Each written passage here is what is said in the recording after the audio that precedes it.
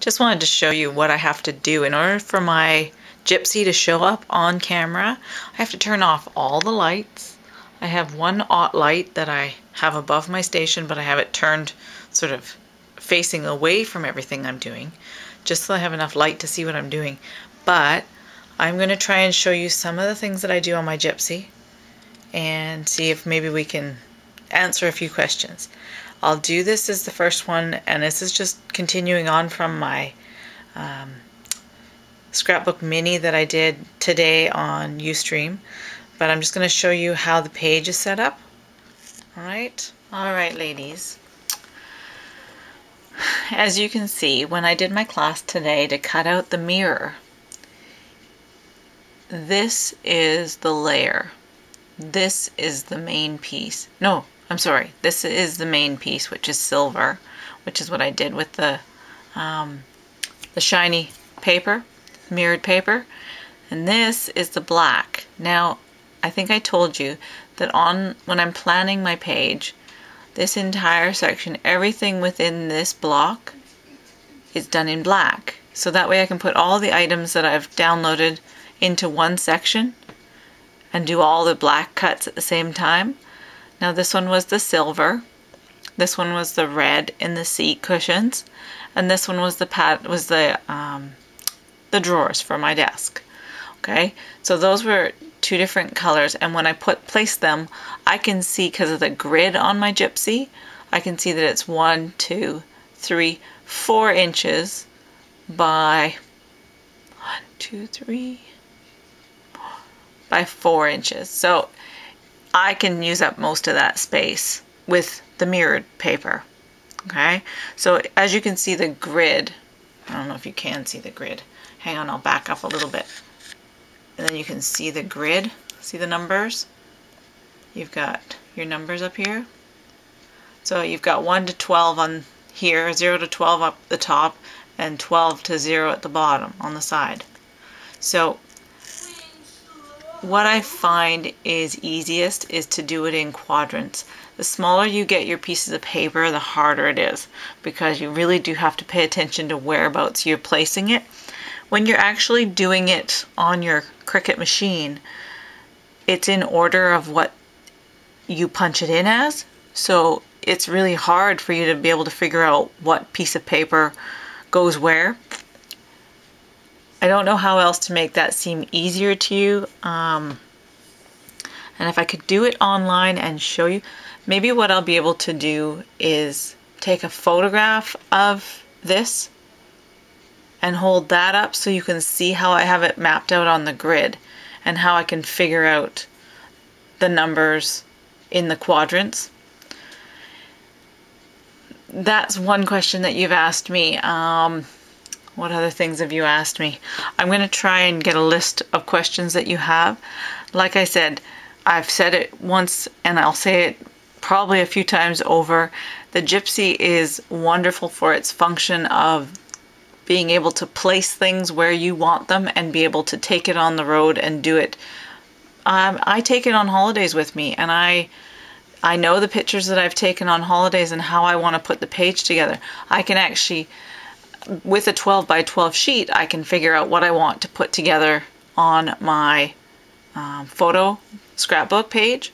I can put a title, I can do a sunburst big enough that I can put a picture in it.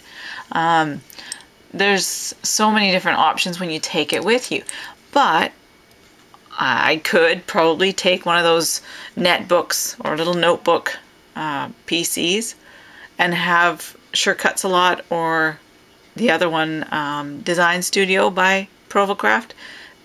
Either of those would do exactly the same thing. As long as you have a screen showing you what your grid is and what your page is going to look like, you could easily take that with you also. So you have to figure out what works best for you.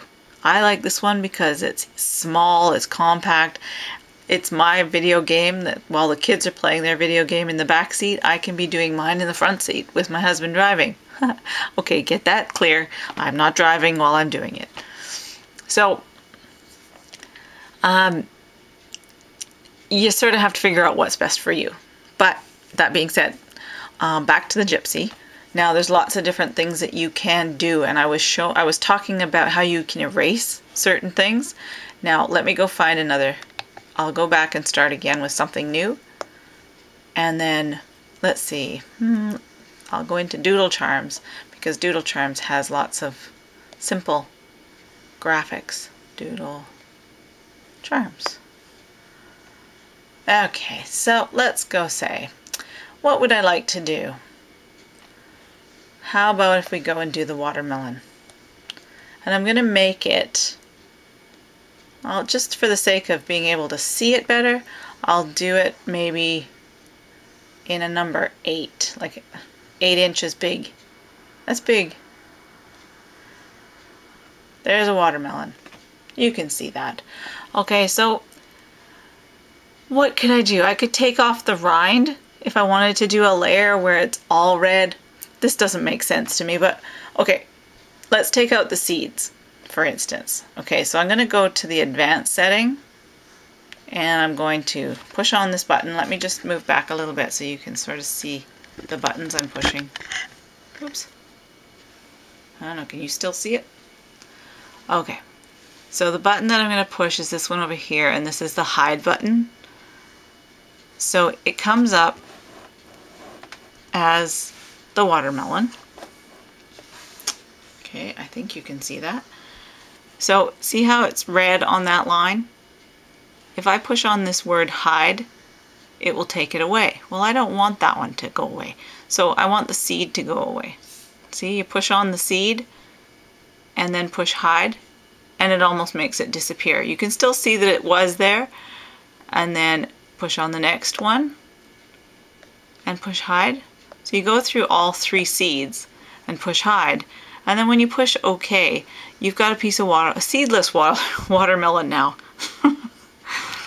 So it does have neat options on this. I don't know offhand. I've never tried it on Cricut a lot or on Design Studio. I spend more time doing everything on the Gypsy, so I have the 2 programs on my computer and I don't use them. I really should take the time, but I haven't got time to do that because I'm doing other things. So at the moment, that is to learn all these different products.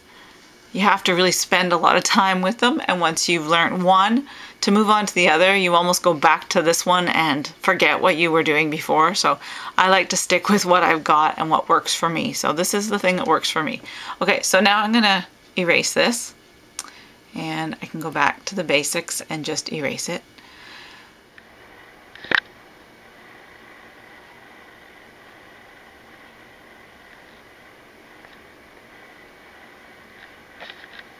Bit of a crazy looking witch, isn't it?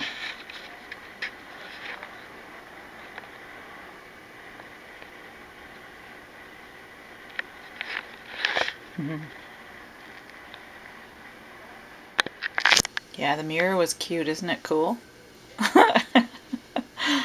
I love it. I think it's so cute.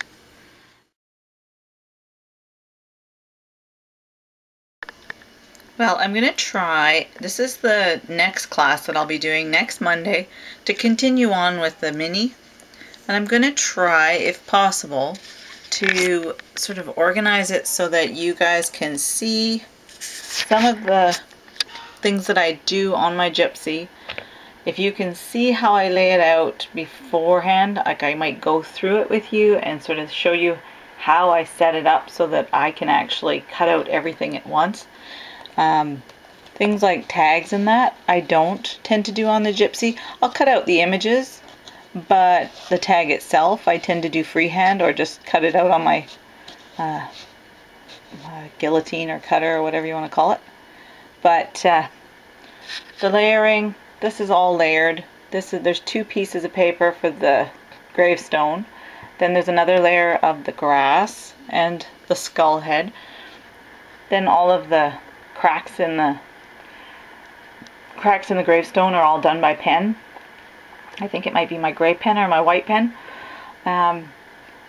This guy here, he has 4 layers.